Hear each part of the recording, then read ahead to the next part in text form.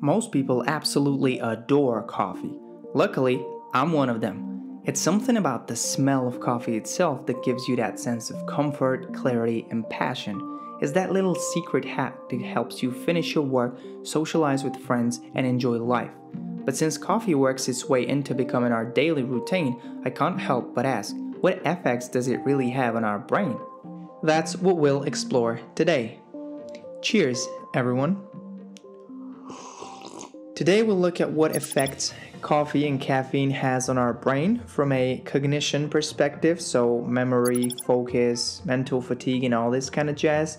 But also we'll look at the other effects and potential pros and cons caffeine can have on socializing, mood, potentially aiding in longevity, etc, etc. Today's video is a bit more data centric, so you're gonna check out like 6 or 7 studies which are focusing on the effects of caffeine on the brain. If you're interested in more in-depth review of coffee and caffeine on the brain and its effects in general, make sure to check out this article. We've collected a lot of data on vitalsen.com and presented to you in a way that's easily digestible, interesting, and it's going to definitely increase your knowledge around coffee and caffeine. Now, I want to preface this video with saying there's a ton of difference between having a 500 calorie latte with a bloat of sugar and trans fats, which is definitely going to detrimentally affect one's health and glycemic control.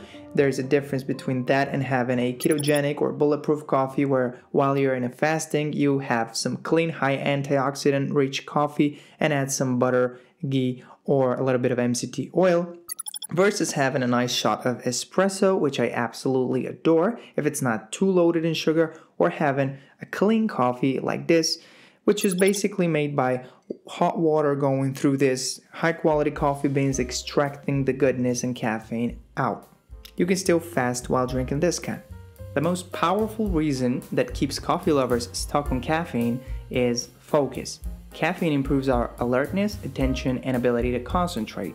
This makes work a lot easier and smoother as it gives you a short-term cognitive boost. It's why many entrepreneurs, digital nomads, busy moms, and students swear by it. But is it healthy for your brain, and at what cost does coffee come? Do pros of coffee outweigh the cons?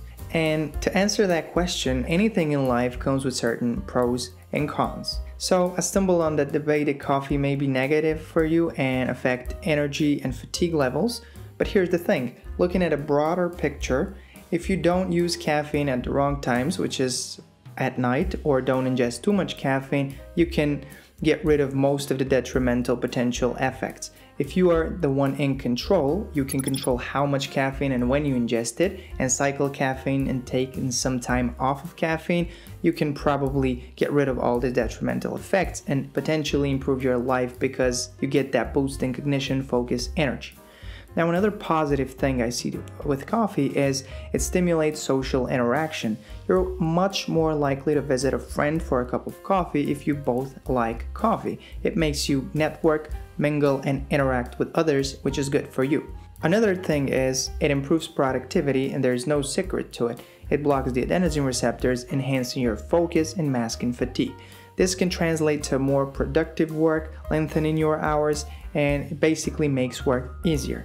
The third thing is it can enhance life quality by improving your mood and taking into account all of these other benefits it has. It can also be the little reward that makes you more regular at going to the gym.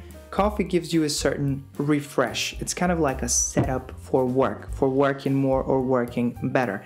It's like when I think of that cup of coffee, I get such like clarity and passion, and I can make better decisions overall. It's like that little boost, that little motivation I need to make my work easier and flow better. If you want to see how I cycle caffeine to not get addicted to its effects, stay tuned to the end. Caffeine improves focus and alertness. We've already said this, and it's probably the most dominant effect and the reason behind why we all love caffeine. Just by smelling coffee, you can already like vividly picture the cognitive boost that you're potentially gonna get and how good it feels, as it is a dopamine booster. A little clarification around how this works. As we go throughout the day, we produce more adenosine, which binds to our adenosine receptors in the brain, and this signals fatigue. It says, hey, you're tired, go to sleep to replenish and throw off all this adenosine so you can wake up energetic. Now caffeine, because it has a similar structure to adenosine, binds to these receptors first, which masks fatigue, improving focus and alertness. This allows you to be more productive, work harder, and be a bit sharper. Both low and moderate doses of caffeine ingested at 40 mg to 300 mg improved alertness, vigilance, attention, and reaction time in humans. Caffeine boosts energy and fights fatigue. As one of the most potent and widely frequently used psychoactive stimulants, caffeine is able to stimulate the central nervous system. Now, besides the adenosine blockage we talked about before, which increases your focus and alertness, caffeine also can increase certain hormones like cortisol and adrenaline, which get your heart racing a bit faster, so you're more like sharp, alert, and focused, ready to either work out or perform a cognitively demanding task. However, it is important to say that it works by masking fatigue and not increasing energy on a fundamental level like ketogenic diet does by optimizing your mitochondria, for example. In elite judoists, caffeine ingestion led to a higher anxiety, which is normal as the effect is stimulatory, but also vigor, higher vigor, plus it reduced reaction time.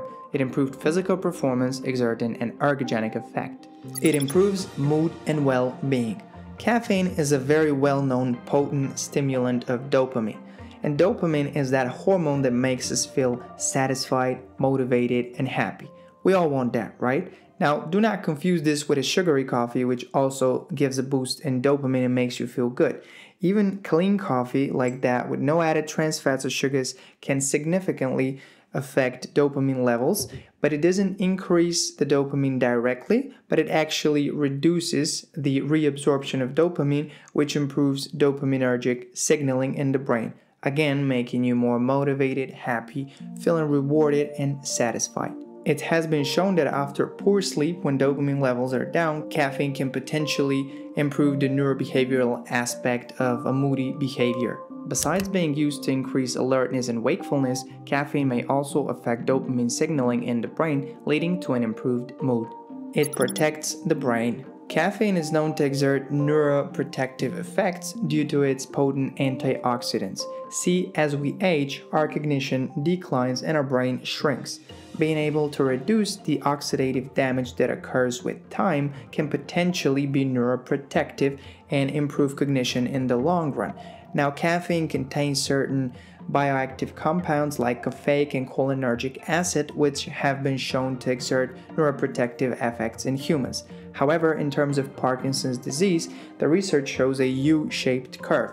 This means too little or no caffeine or too much caffeine both detrimentally affected the rates of Parkinson's, while having, I believe it was somewhere around 2 to 4 cups, was beneficial for neuroprotection. Research shows coffee has components like cholinergic acid that may exert neuroprotective properties, potentially slowing down cognitive decline when consumed in moderate amounts. It enhances cognition and processing speed.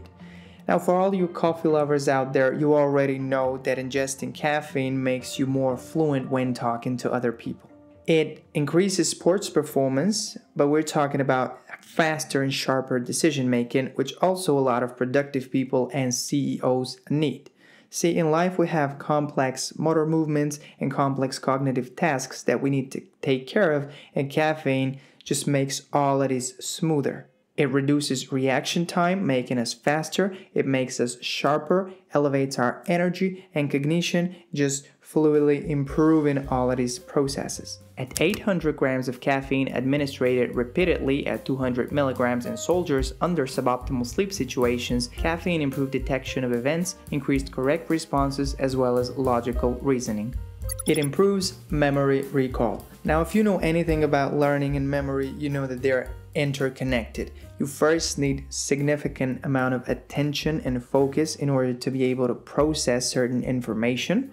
And then once you get that information, memory is all about encoding it into your brain. So memory works by creating new neural pathways and with enough repetition, strengthening those so you can recall them later. Caffeine assists this because it improves learning, attention, and focus. It also has been shown in certain animal and human studies to improve spatial memory, which is your how-to memory, so how to exert certain movement or how to do a task, and also short-term memory, so you can recall something that happened 5 seconds ago. Splitting 30 participants in a decaf and caffeinated group, double-blind treatments show caffeine was effective at improving the speed of encoding new information into working memory. A little bonus tip for my coffee lovers: cycle caffeine. It's known that if you continually ingest coffee, it can cause withdrawal effects and you need to up the dose to get the same benefit. Well, a simple thing you can do instead is what I do. 4 days of the week when I have more cognitively demanding tasks, I'd ingest caffeinated version, and 3 days where I don't, I'd ingest decaf version. I still get that socialization, that extended window of work, that reward before my gym, but I don't just get the hit of caffeine, and I still enjoy my coffee, but it's decaf. 2 rules: don't go further than 2 or 3 cups a day because it's gonna detrimentally affect your ability to sleep deep. And another rule is don't have coffee over 2 or 3 o'clock because caffeine has half-life of 6 hours, which means it stays in your system, distracting deep sleep, which is the most natural regenerative process helping you grow muscle, lose fat, get better cognition, detox, all of that good stuff. So if you follow this kind of things and cycle caffeine as I do, it's very likely that you'll throw off and reduce all the potential withdrawal, addiction, headaches, and all of that. Because now I can easily stay off coffee for 2 weeks with no headache straight. Thanks for watching again, and I hope I'll check you in the next one. Goodbye.